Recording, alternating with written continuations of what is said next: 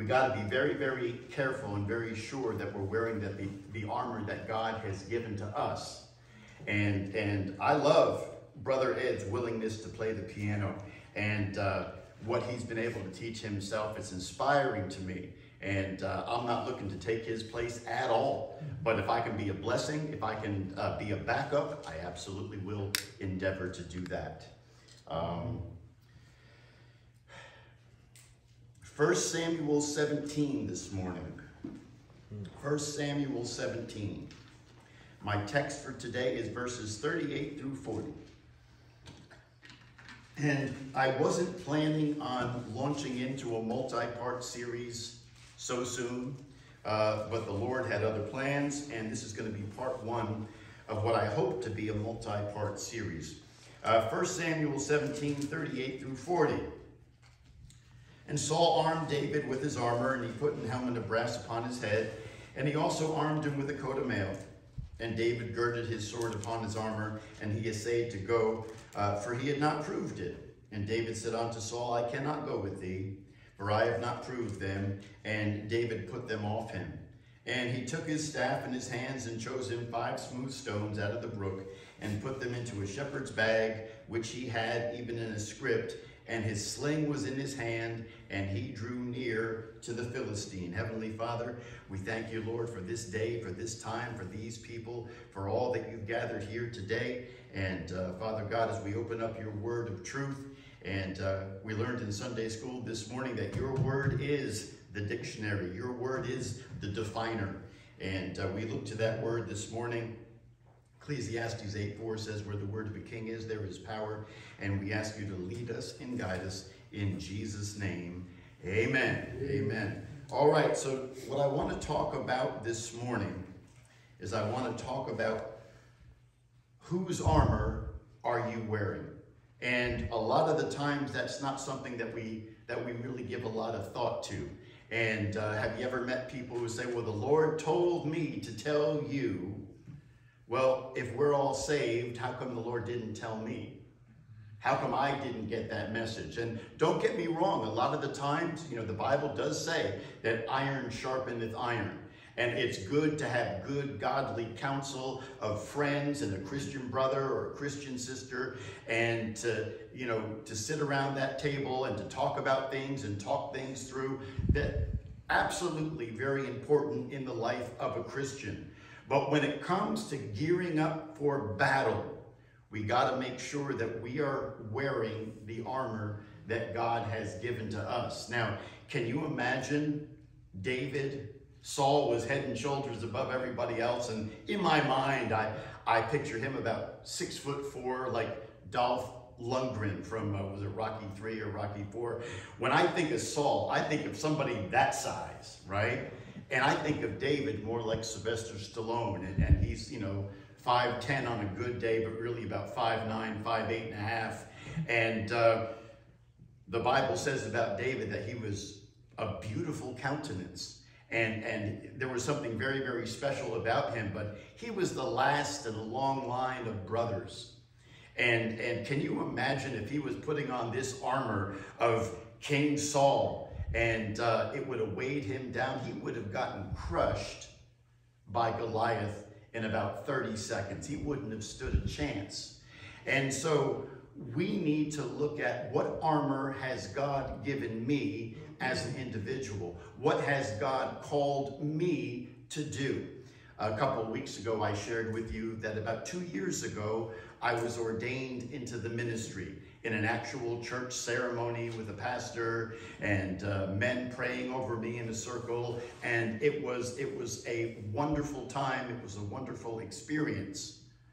But that's not when I became ordained in the ministry from God's perspective.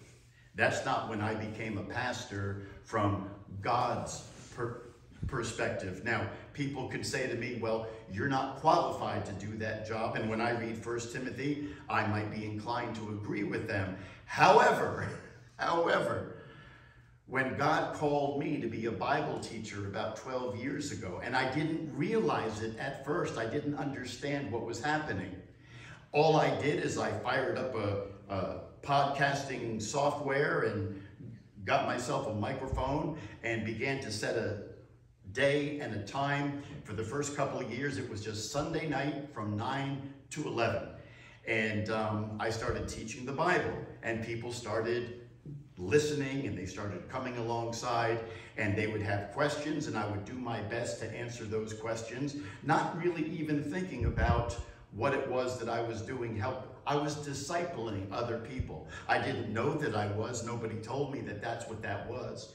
And then one day, I had a listener named Anna, and she called me up, and she said that she had gotten a bad report from the doctor, and that she had liver cancer, and it was likely going to metastasize to the rest of her body, and would I pray with her?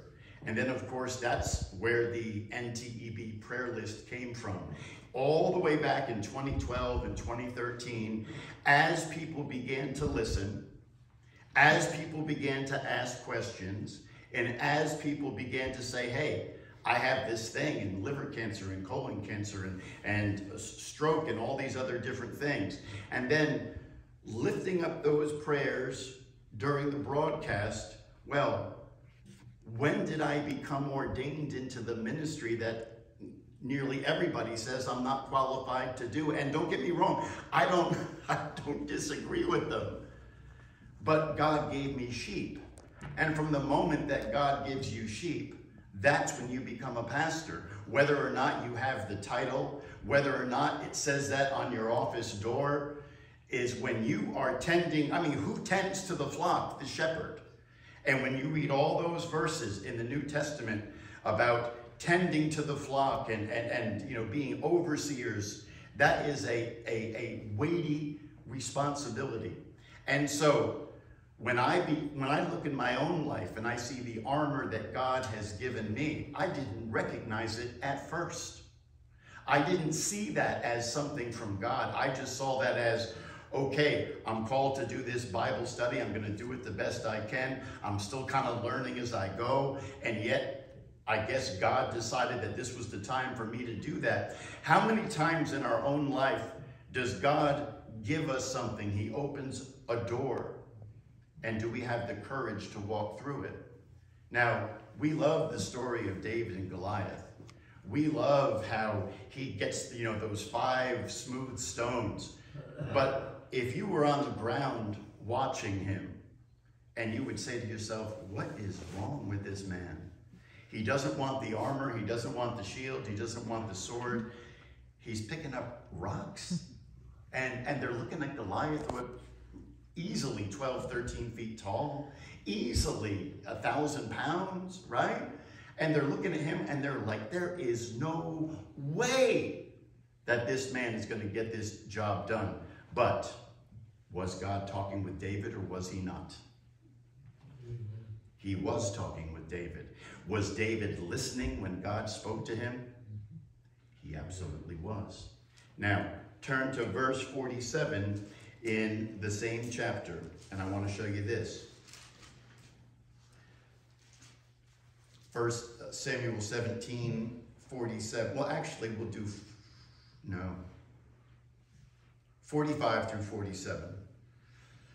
Then said David to the Philistine, thou comest to me with a sword and with a spear and with a shield, and I come to thee in the name of the Lord of hosts. Okay. The name that is above all names, and at the name of Jesus Christ every knee shall bow and every tongue shall confess that Jesus Christ is Lord, to the glory of God the Father. I come to thee in the name of the Lord of hosts, the God of the armies of Israel, whom thou hast defied. This day will the Lord deliver thee into mine hand. That's tough talk. That's tough talk. And I will smite thee with my little rocks, and take thine head from thee, and I will give the carcass of the host of the Philistines this day unto the fowls of the air and to the wild beasts of the earth, that all the earth may know that there is a God in Israel.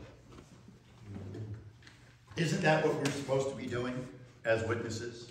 Aren't we supposed to be telling a lost and dying world, a world that is preparing itself for Antichrist? Aren't we supposed to be telling them that there is a God in Israel? And in our dispensation, Jesus Christ, crucified, died, buried, risen again the third day, according to the scriptures. That's what we're supposed to be doing. Amen. Any way that we can take that message out. Podcasting is a good way. Church is a good way. Gospel tracts is a good way. Camp meeting is a good way. Fellowship among believers, iron sharpening iron. Those are all good ways to, I mean, there's a million different ways that you can do it. But you got to do it. And you got to have the courage of those convictions. And David says this, that all the earth may know that there is a God in Israel. I want you to think about this for a second. What an honor and a privilege that it is that we can represent the name of the only begotten Son of God. That is an honor, and this is just my opinion. I don't have a whole lot of scripture to back. I have some. But I believe that at the judgment seat of Christ, because we do these things, Paul says, now we see through a glass darkly, but then face to face. Okay, we know in part, we prophesy in part. Everything that we believe are black words on a white page in a book among 100 million other books. There's about 127 million books in the Library of Congress, and there's one Bible. And everything that we know to be, when I got saved, March 14th, 1991, about 5 minutes to midnight, I opened up a book with white pages and black print. I read one verse of scripture. And so sorry to disappoint the hyper-dispensationalists, but I didn't read anything Paul wrote. I read John 3:16, which just happens to match beautifully with Romans chapter 9 and Romans chapter 10. And I read, for God so loved the world that he gave his only begotten Son, that whosoever, I write my name in there, whosoever believeth in him should not perish, but have everlasting life. Amen. I had no Christian friends. I didn't know any. I had never set foot in a Christian church. I had nobody rooting for me that I was aware of. Maybe God had placed some secret operatives in my life. I don't know. I know that I saw a gospel tract one time in 1989. I was working on the set of a movie. I used to work in Hollywood.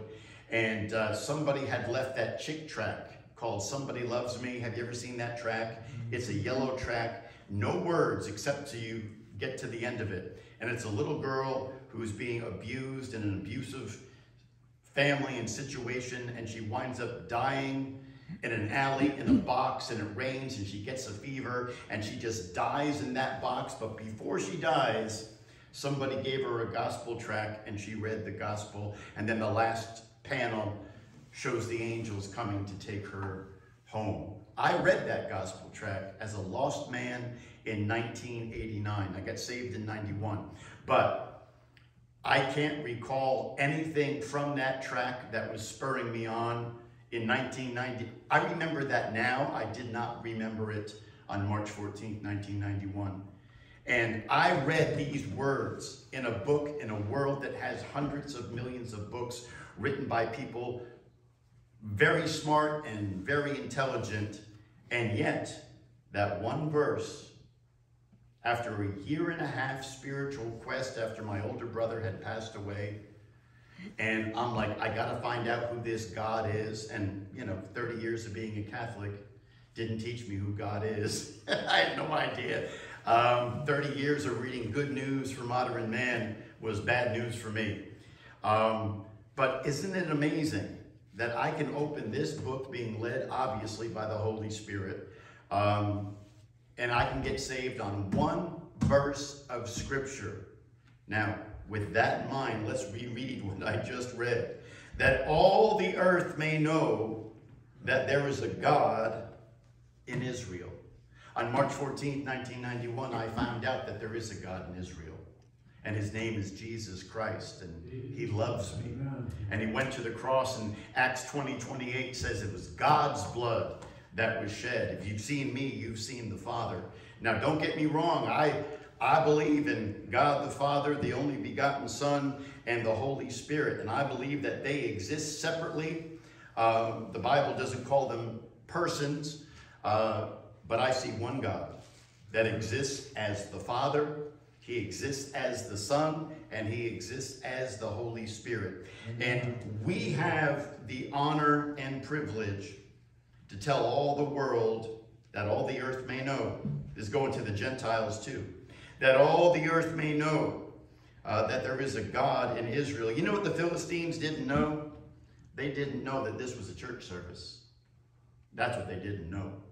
You know what the Philistines didn't know? They didn't know that the gospel was being preached to them.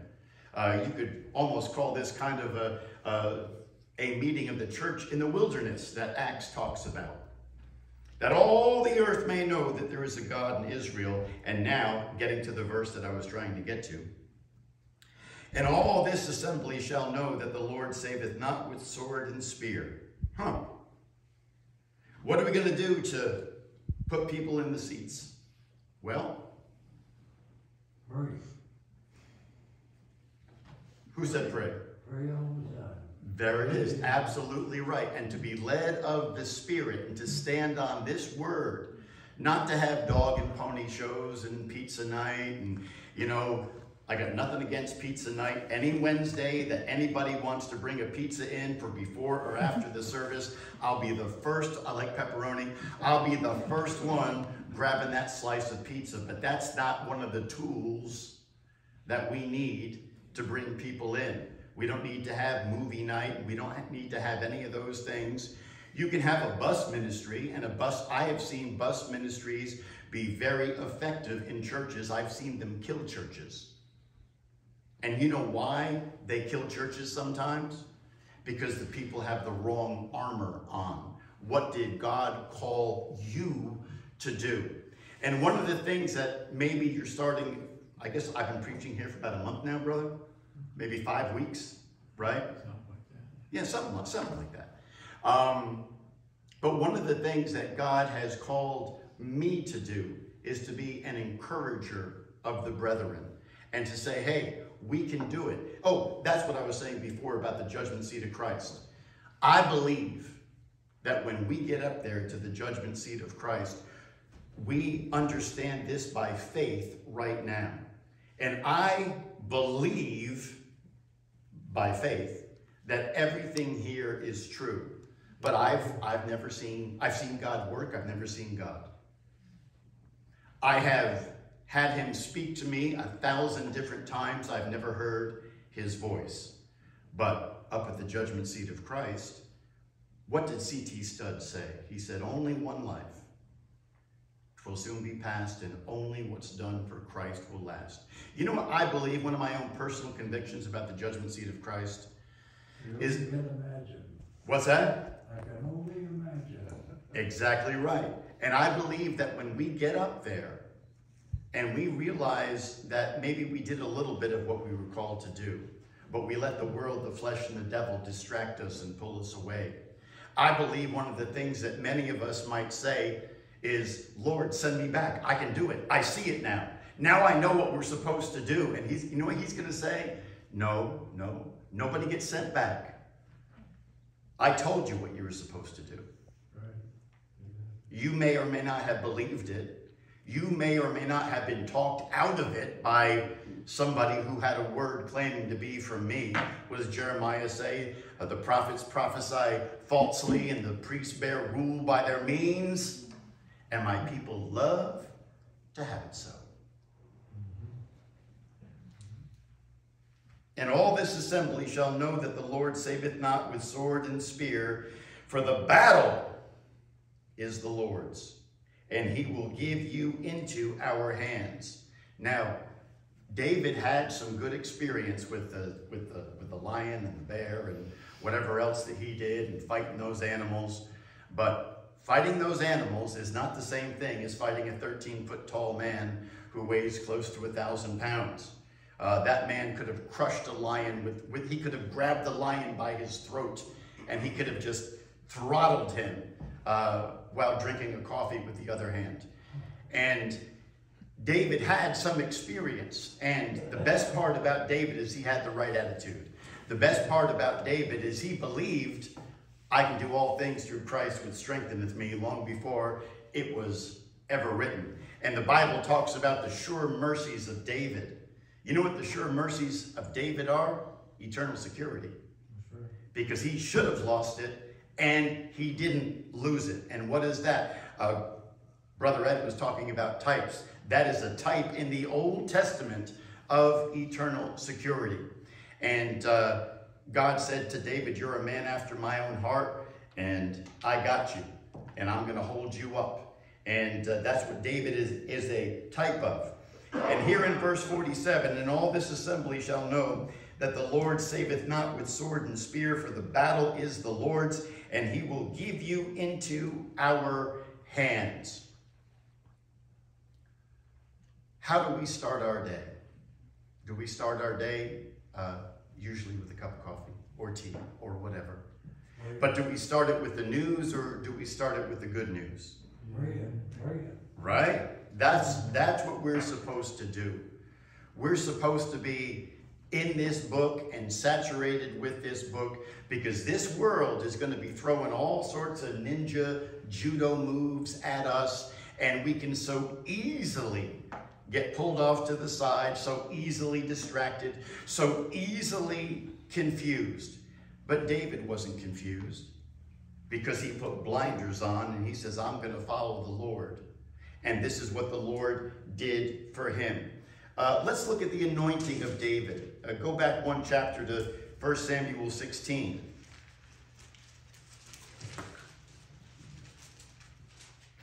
And let's just read a couple of these verses starting in verse 1. And the Lord said unto Samuel, how long wilt thou mourn for Saul, seeing I have rejected him from reigning over Israel? Fill thine horn with oil and go, and I will send thee to Jesse the Bethlehemite. For I have provided me a king among his sons. And Samuel said, how can I go? If Saul hear it, he will kill me.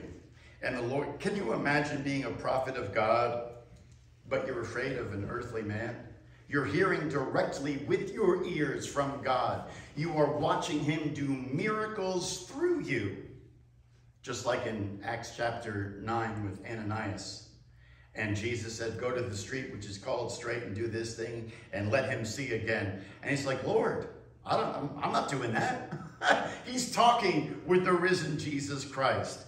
And so we begin to see that the number one person that we have to do battle with is not Goliath.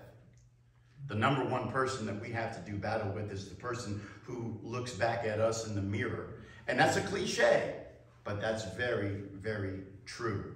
We've got to do battle against where our old man is trying to take us. And that doubt and that discouragement and all those things that pop up, that's where they come from. But this, right? This is wisdom, and this gives you peace, and this gives you reassurance. And the Lord said, take an heifer with thee, and say, I am come to sacrifice to the Lord, and call Jesse to the sacrifice, and I will show thee what thou shalt do, and thou shalt anoint unto me him whom I name unto you. And then look down in verse 6. And it came to pass when they were come that he looked upon Eliab and said, surely the Lord's anointed is before him. But the Lord said unto Samuel, look not on his countenance or on the height of his stature, because I have refused him. For the Lord seeth not as man seeth, for man looketh on the outward appearance, but the Lord looketh upon the heart. Then Jesse called Abinadab and made him pass before Samuel, and he said, neither hath the Lord chosen this. Then Jesse made Shammah to pass by, and he said, neither hath the Lord chosen this. Again, Jesse made 7 of his sons to pass before Samuel, and Samuel said unto Jesse, the Lord has not chosen thee. And Samuel said unto Jesse, are here all thy children? And he said, there remaineth yet the youngest, and behold, he keepeth the sheep. And Samuel said unto Jesse, send and fetch him, for we will not sit down till he come hither. And he sent and brought him in. Now he was ruddy, which means red, and withal of a beautiful countenance, and godly to look to. And the Lord said, arise and anoint him, for this is he. Then Samuel took the horn of oil and anointed him in the midst of his brethren, and the Spirit of the Lord came upon David from that day forward. So Samuel rose up and went to Ramah. I want to give you 4 quick verses from Paul, and I want to balance this thing out. But I believe that these messages in the Old Testament and what we see David doing before the Lord and acknowledging that the battle is the Lord's. David took the responsibility that he was called to that place and that time. David took the responsibility that he stepped up to the plate when all Israel was cowering behind Saul and nobody had the guts to do anything. David did what was in front of him to do, just like you and I are called to do what is in front of us to do, whether it comes to building up this church congregation, whether it comes to what sort of evangelistic presence do we want to have in the streets and in the town, and how do we do all these different things. We as a church have to step up and say, okay, each and every one of us is going to do what God puts in front of each and every one of us, but that's not where the victory comes. That's obedience. That's our sanctification. That's God calling us and saying, will you step up and do this thing? Just like back in 2020, when everybody was on lockdown and all these churches were closing. The church that I went to at the time, they had parking lot services, and thousands of the people who read our website had no brick and mortar place to go. And so people began to encourage me, well, why don't you start a Sunday service? And I'm like, well, because I never thought of doing that. And I prayed about that, and God said, well, why don't you do that? And I'm like, Lord, I don't have any experience doing that. I do the Bible study, I do whatever else that I do. And he's like, well, why don't you just step up to the plate anyway? And we've been doing that for 4 years now. And people have gotten saved through it, and people have gotten encouraged through it, right? I don't have to figure out how the battle gets won. I know who wins the battle. And in every dispensation, guess who is the one that wins the battle? It's the Lord. That carries over in every dispensation, whether it's the kingdom of God, the kingdom of heaven, whatever label Larkin puts on the dispensations, whatever label that Ruckman puts on the dispensation. In every dispensation, the battle is the Lord's, and we need to lean on him. But at the same time, okay, Lord, you want me to pick up those 5 smooth stones and go after this guy who is unbelievably large. I've known people who were 6'5", 6'6". Somebody came into the bookstore a couple of months ago, and I don't know, I just have this thing when I see really tall people, I go up to them and I say, hey, how tall are you? Just because I want to know. It's like, wow, that person looks like they're 7 feet tall. How tall are they actually? And I've stood in the presence of men who were my older brother was 6'6". I've stood in the presence of men who were 6'7". And even one time I met somebody who was 6'8". And that is, you feel like a grain of sand inside the oyster. 6'8" is unbelievably large. Well, how much bigger was Goliath than that? And David says, yeah, that's what I need. I don't need a sword or spear. I don't got to protect myself. I don't think he was being irresponsible. I don't think he was being arrogant. I think what he was doing is that he was listening to what the Lord was telling him to do. And so many times we want to have like this great experience. We want to have this nugget of wisdom. And God says, hey, why don't you just believe the book? Why don't you just read this book and believe this book? And like what Brother Ed said this morning, it's so very, very true. There's been many things that I've read in this book that didn't make sense, and I looked it up in the dictionary and the concordance, and I'm like, well, that shed light, but I don't know what kind of light that, I look at it different, but I haven't solved the question. And you keep reading this book and reading this book, and then all of a sudden, I've had experiences where prayers were answered when I'm in some obscure passage, and all of a sudden the Lord just says, hey, That's what you got to do. That's the answer. And it's like, how does that happen? It happens because when we pray, that's us talking to God. And we should. And Paul encourages that. But that's just us talking to God. When we pray, that's not God talking to us. When we read this book, that's God talking to us. So let's read just 4 quick verses. Romans 13. Romans 13, let's look at verses 11 through 14. In that knowing the time, that now it is high time to wake out of sleep. For now is our salvation nearer than we believed. I'll get that done. I got plenty of time. How many times have you heard people say that? I've known people over the last 4 years who thought they had plenty of time. And those people are dead right now. And some of those people were close friends. People I saw a lot. People I street preached with. People I saw every Sunday at church. You don't know how much time that you have. You may think you have a lot of time, but you don't know how much time that you have. And Paul says, you better wake up and get something done. Verse 12, the night is far spent, the day is at hand. Let us therefore cast off the works of darkness, and let us put on the armor of light. I submit to you, that's the armor that David put on in the Old Testament, without knowing that he was doing that. Let us walk honestly as in the day, not in rioting and drunkenness, nor in chambering and wantonness, but not in strife and envying. But put ye on the Lord Jesus Christ, and make not provision for the flesh to fulfill the lusts thereof. Paul is saying, you got to battle the world, the flesh, and the devil. You got to battle that man or that woman that you see in the mirror. And you better know that your time is short. Your time may be very, very short. I can remember when I was young, having a grandparent die. And you shed some tears and you miss them very, very much. But there wasn't like that sense of immediacy, because when I was growing up, grandparents and grandchildren, there was kind of a separation, you know, not as close as they are today.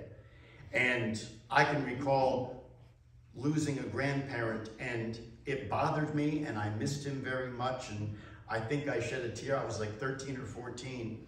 But it wasn't anything like when my brother died.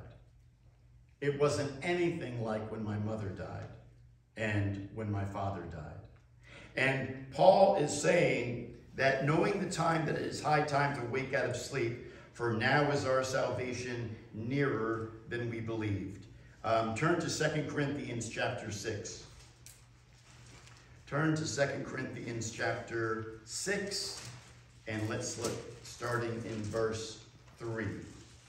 2 Corinthians chapter 6, starting in verse 3.